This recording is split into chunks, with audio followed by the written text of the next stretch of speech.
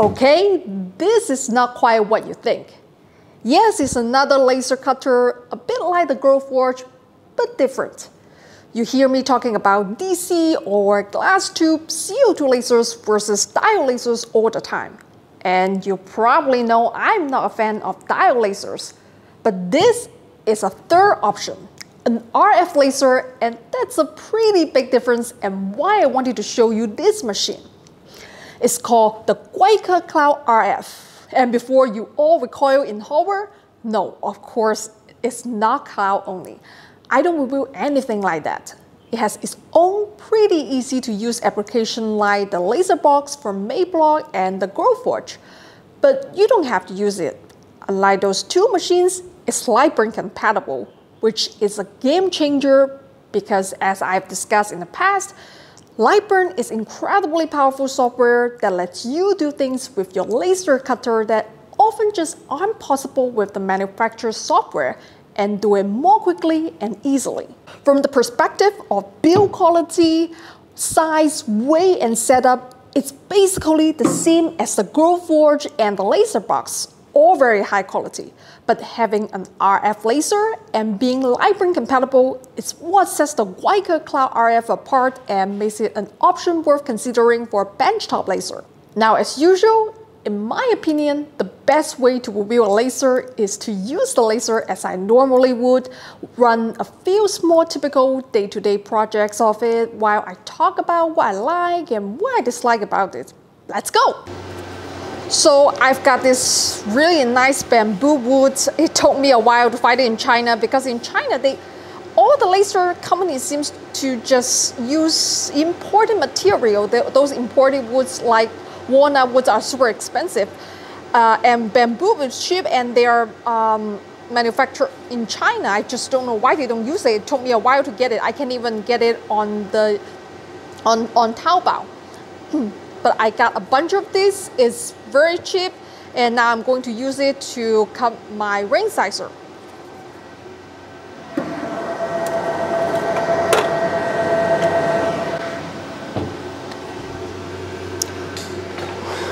Okay, once you put that in, let's go to move, and the distance is being set to 14. Let's lower our laser and then move to the position we want to cut. Let's frame it.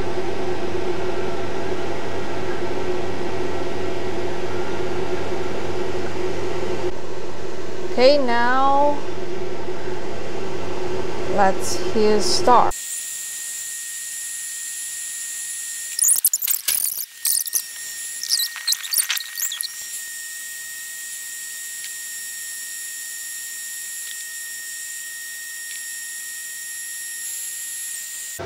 All right, let's take it out. Okay. Hey, pretty good.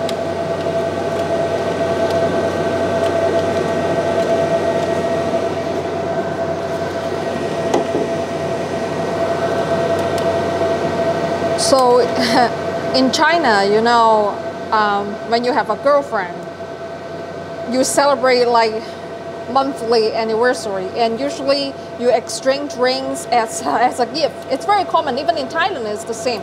But I never know my ring size or my girlfriend's ring size.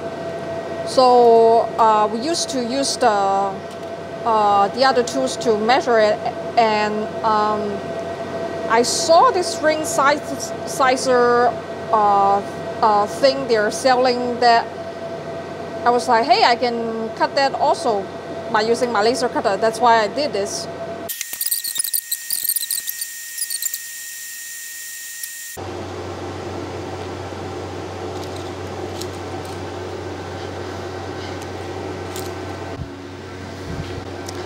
So next I'm going to put this red acrylic inside and make a pair of earrings.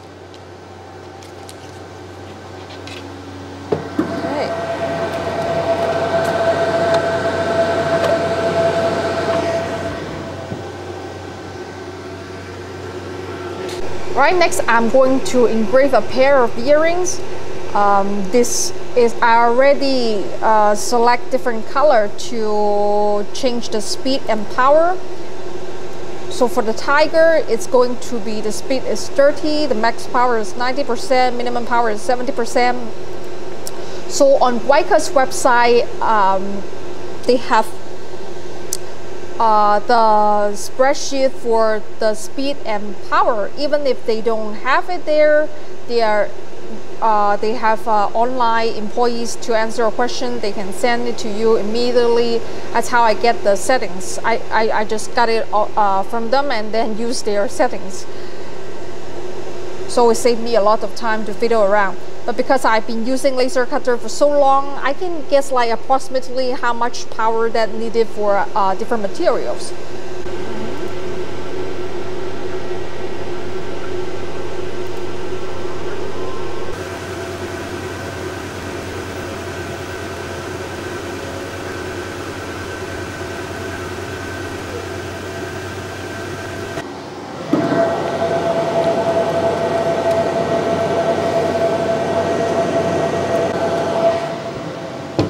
Put the earring hook in. Use the plier to snap it in place. And when you make it at home, it only costs a couple of cents. Maybe because this earring accessories is super cheap, you can buy it online. It's only takes a couple of dollars. They give you a whole bag of it. Like $1, they give you like a bunch of this earring accessories. And then if you have laser cutters at home, you have your you have the pictures, you have the file you want to engrave or laser cut, right? You can even use bamboo material for the earrings, or different kind of wood. I've seen people do that, but I prefer acrylic. I think it has a very nice aesthetic, front and back. Okay, next. All right, let's set the engraving and cutting stuff aside and let me show you how the rotary thing works in the Gweike Cloud Lasercutter. So first I'm going to take out the tray for, and probably it's a good time to clean it up a bit.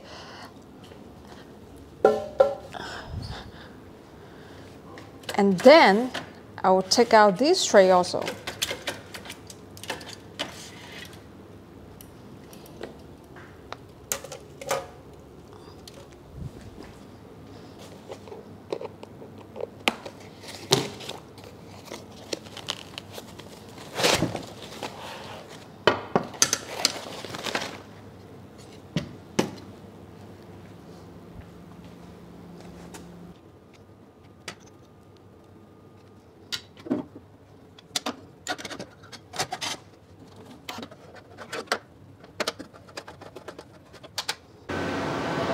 All right, I've got this bamboo cylinder shape here. I'm going to try to engrave my logo on it. So I'm just going to place it here. Close the lid, go back to Lightburn. I'm connected to my laser. And I update the overlay of the camera lens. And as you can see, the bamboo wood is here and that's my logo.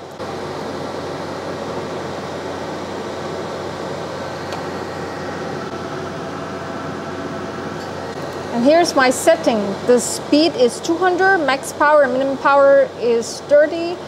And fill all shapes at once. Only one pass. Okay, click OK. And then I'm going to send this. And then I'm going to send this to the machine.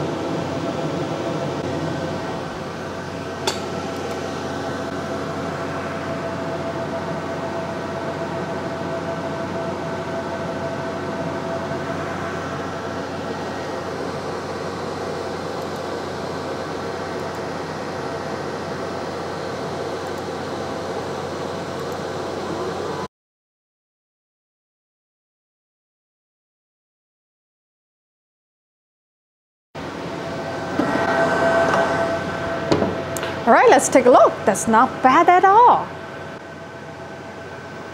But of course, you can engrave other materials also, not just bamboo. It's just I happen to have a lot of bamboo around the house.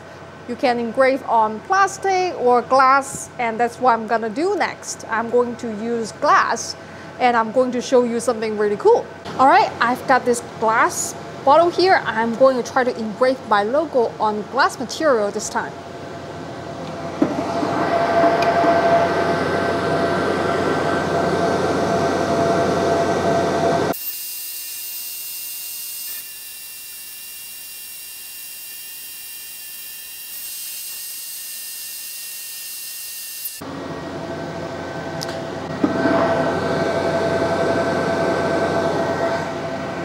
All right, let's take a look. Pretty cool. Okay, so once I've engraved the bottle, let me show you what I do next.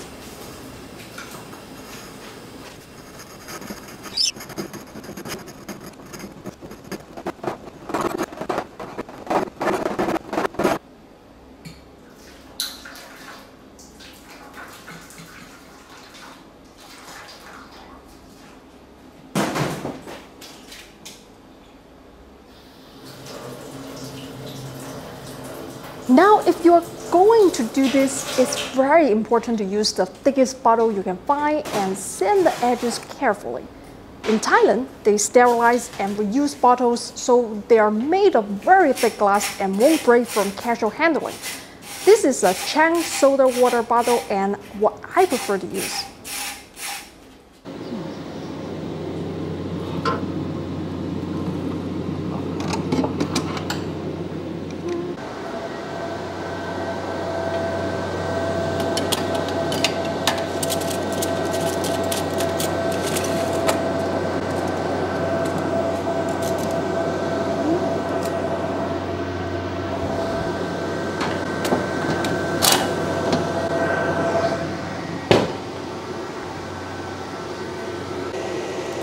So this is the coin with the Chinese in it.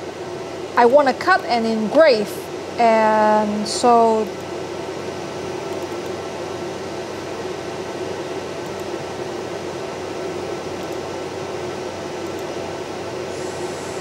one passes, two passes. So for the circle, will be two passes, and the character.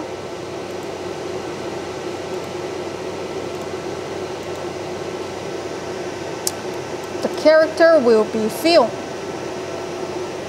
We'll film it, and let's change the speed.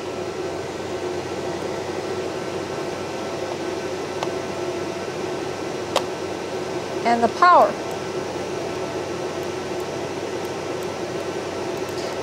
Number of passes 3 times.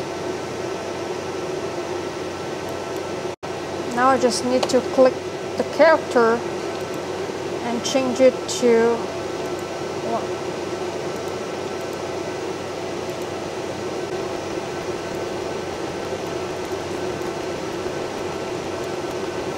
Okay, let's place our material in the laser cutter.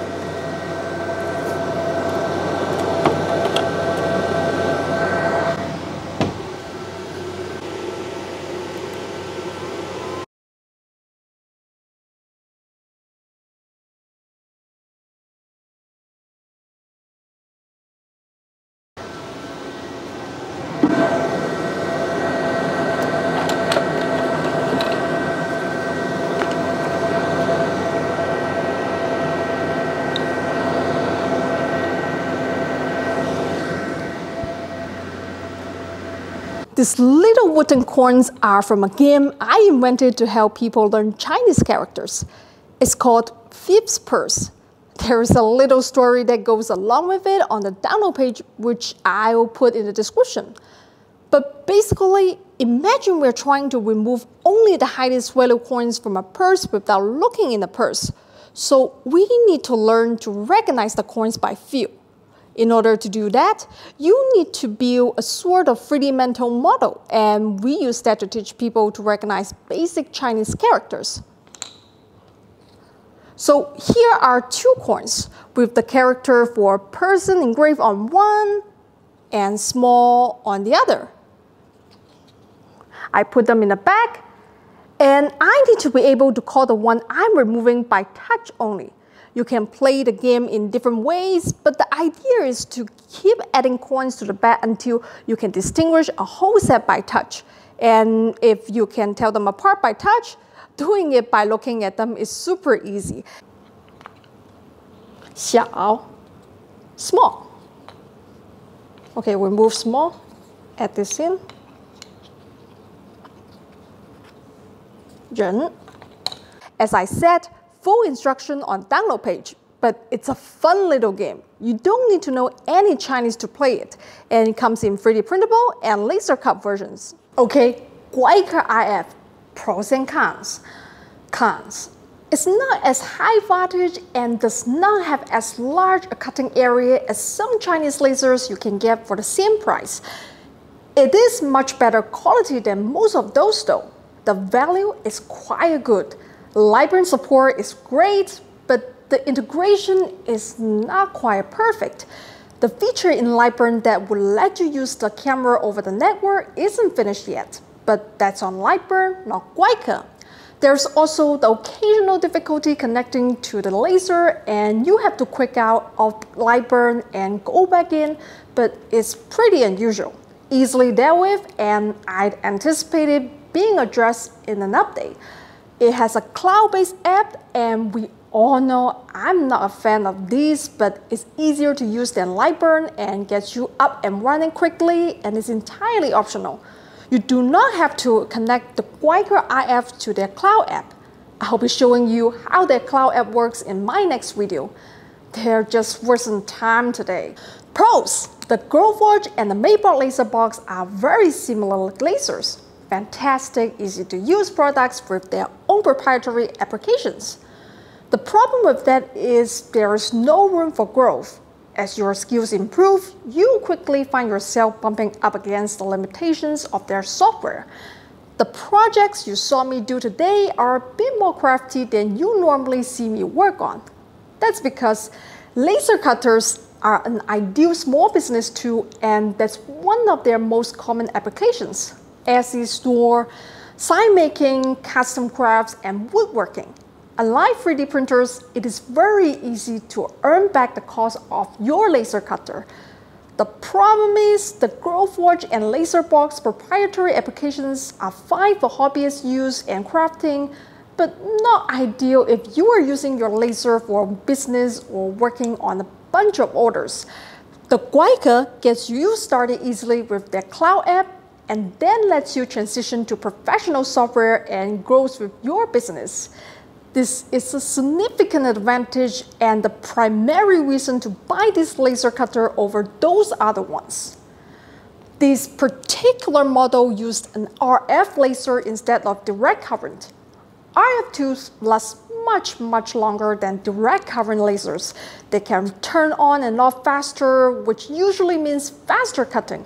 And they usually don't require water cooling, which cuts down on the mess and complication of owning a laser cutter by quite a bit.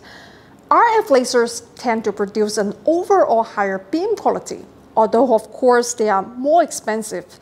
The included rotary engraving attachment is quite good, better than the Laserbox rotary engraving attachment, and while there is still a bit of a learning curve, as you can see, it does produce excellent results. Final verdict. The Gweike RF is a great first laser engraver that lets you go into it and use more advanced software and functions later. The RF laser is less hassle and produces better results with less frequent replacement than these Thieves lasers. But if you already have substantial experience with laser engravers and know how to use Lightburn, don't need the convenience and ease of use, you may be better off with a larger commercial Chinese laser. That's it for today. I left this video kind of long. I don't know about all of you, but I like to relax for lunch or dinner, and a new YouTube video and these frantic rush TikTok style videos just aren't very relaxing or very informative, I find. What do you think? Should I edit a little tighter next time, or do you like the length? Let me know in the comments. That's it for today. Until next time, if I can do it, anyone can do it.